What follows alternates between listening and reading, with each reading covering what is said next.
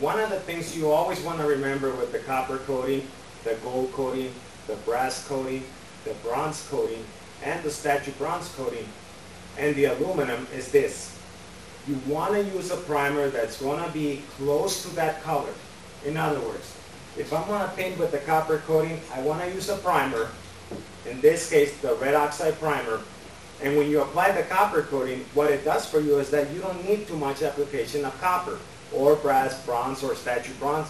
If you're going to do, let's say, the statue bronze, in that case I would use the black oxide primer. Why? Because it's a dark finish, and it's going to give you more to work with when it comes to the product. It's going to last longer. So if you put a white primer on this piece right now, or a white primer on a statue bronze piece, which is almost a black paint, what's going to happen to you is that you're going to have to use more application. Because if you have a white background, you're going to have to use more copper or more bronze. So stick to the primer that's closest to your finish. That's the only reason we recommend all the time to use a primer that's close to that color. Now, it's very simple to apply. Our products are water-based products, so you can use a roller, you can use a brush, you can use an air sprayer. Now, let me show you a very simple technique how to use this. If you get your copper coating, you can use even a roller like this to give it highlight on this piece. As you're putting it on, you can highlight pieces like that. Now, you can also use the spray gun. In this case, I like to use the spray gun because this piece has a lot of detail in it. There's a lot of, a lot of grooves in it. So in order for me to use the roller, it's going to take me a little longer. You can also use a brush though. Just remember that. But with the gun, it's much easier. Now, we always get asked this question: what kind of PSIs do you use on your gun? Use judgment on that, because we all use our guns in a way where we really don't follow manufacturer suggestion. So do your application how you feel comfortable with it. I use the gun at around 45 to 50 PSIs. That works for me. It all depends what kind of compressor you have too. So let me show you. It's very simple. When you spray it on,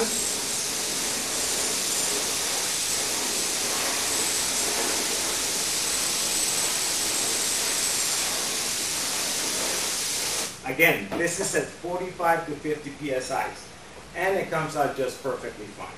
Now, another question we get asked all the time is this: what happens if I put water in? What happens if I reduce it with water? What happens is this, is that you weaken the product a lot. If you're going to use water, make sure you use water enough just to make sure that it comes out through the gun. Other than that, I do not recommend you using more water than what you're supposed to on our products. But what I did here with the gun or with the roller, you do with all the products. Another unique thing that you can do with our products, which is the copper, the gold, the brass, the bronze, and the statue bronze, is that you can apply our patinas. The three patinas that we have is the Patina oxidizer, the Aqua blue oxidizer, and the Verde green oxidizer. How this works is like this.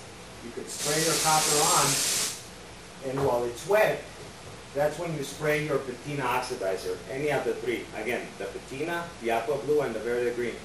What they do for you is that they're going to give you a slight difference in shades of the turquoise green. That's what they do for you. Very easy application. Spray the copper. Once it's sprayed, go ahead and use one of the three patinas. Spray it on. Now, it's going to take a few minutes for you to start noticing that change of color.